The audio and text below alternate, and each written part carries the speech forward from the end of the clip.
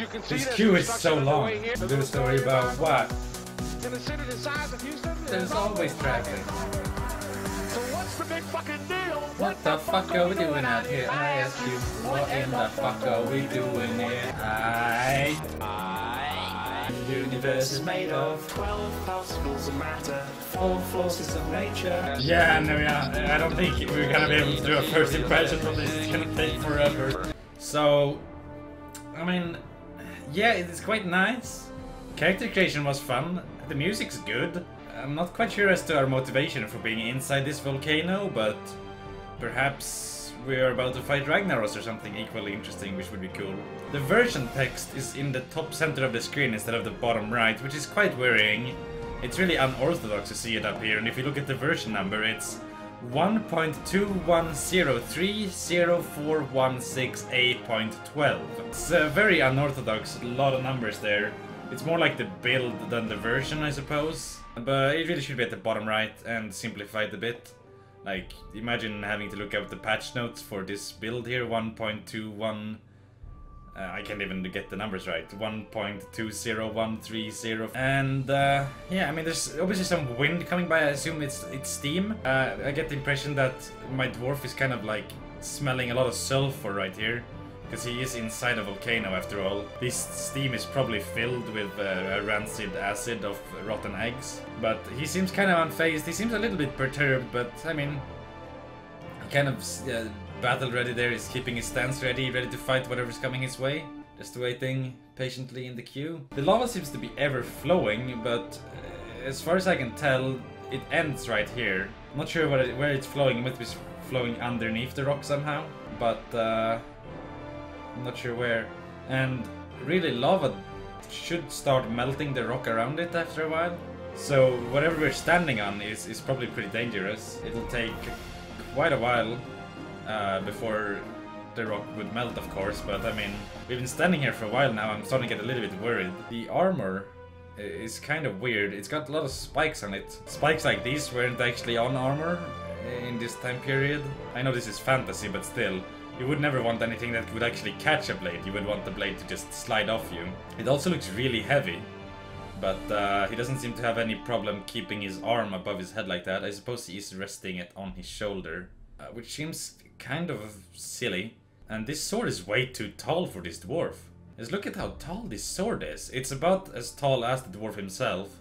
So it's definitely a two-handed sword, but it must be really awkward to swing a sword that tall when you're as short as this dwarf here is. And it's actually not designed to catch a blade, which I suppose makes sense, because it is a two-handed sword and you wouldn't use it for like fencing, really. I'm not sure what these protrusions are for. Normally the hilt would actually go up until about this point, and this part in the middle would be another leather-bound strap. There would be a hilt guard here, and then there would be two protrusions here. So you can grab it here and here to actually use it almost like a spear, because a two-handed sword like this, they weren't really used in battle. You would sort of get a swing going on them, so you could get inside pike lines on the battlefield. Start swinging the sword around in about like a figure eight, and swipe all the swords aside.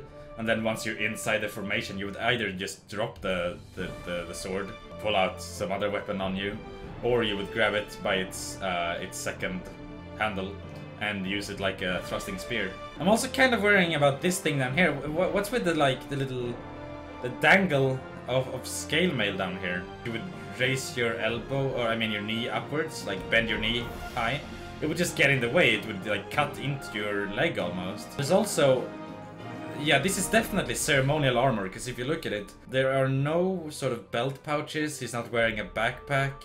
He doesn't have anything in his belt. He's got no secondary weapons. So it's quite clear that this dwarf is not actually in a campaign for war. He's just posing in a volcano for some reason, which is kind of strange. Another important thing to note is, of course, he's got very unkempt beard and hair. I mean, he is a dwarf, and dwarves, they're kind of prickly about their beards and such. So you wouldn't expect him to shave it, but normally you'd see a dwarf braid his beard and stuff it inside his armor. Right now, if he was engaged in melee combat, you could just grab his beard, yank it around, and like just pain, and the fact that he has good leverage, you could just make his head go straight where you want it and then just deliver a killing blow. The same goes for the hair, of course, and it looks like the hair is combed back. I hope he has applied some oil or something in it to keep it back like that. If that's just combed with water, it's gonna dry out quickly, especially since we're in a fucking volcano. Fingers are kind of at a natural bend here, didn't notice that. Oh, yeah, I think the rock below my character should have probably melted by now, seeing as this lava keeps flowing in underneath it. Like, you know how water erodes dirt? Lava erodes rock in a similar way, because it's molten rock and it's hot enough to erode the stone away. Ah, Christ. I don't have anything else to say, I'm bored! No, the queue is bugged. That's a minus point for the game, the queue is bugged. It's almost as if it's posing for something. I wonder what, perhaps us looking at him. He's trying to be intimidating. You can see that he's kind of, his eyebrows are actually moving, so he actually does kind of frown at us almost, as if he is trying to intimidate us. The pommel actually appears to have some sort of spikes on them here, which seems really unnecessary.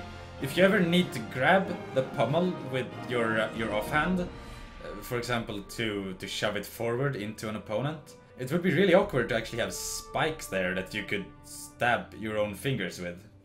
The spikes on his hands, his gloves also provide another interesting detail.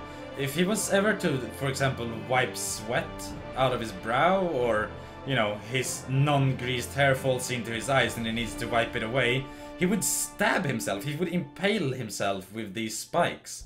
He would need to be extremely careful. He couldn't just put his hand up and wipe sweat away. He would actually need to sort of pull the hand out and around and be really careful, or he would stab himself. Of course, there is the lava. Dwarves don't have any sort of protection, any kind of innate protection against fire, heat, or lava. I mean, they are stubborn and they have good endurance, which would be good for the heat, but if someone basically gets him close to the lava, close enough to burn him, it'd burn him, and being in plate like this, he'd basically get roasted from the inside. The plate would just conduct the heat into his skin extremely quickly, and he'd just get charred if someone was, for example, to push him down.